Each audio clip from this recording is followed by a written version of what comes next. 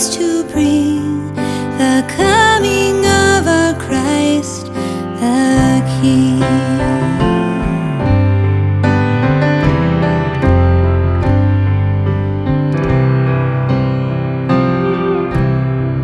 The Word made flesh, the light from light, a cry that pierced our endless noise, a child to speak into our pain, restoring unto us our joy, to teach our hearts and heal our wounds, replace our doubt with heaven's truth, the broken healed, the lost redeemed, the beauty of our Christ the King.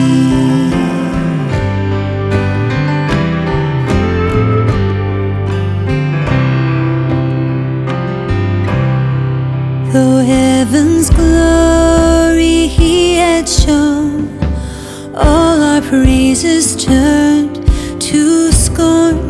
The gift of mercy that He gave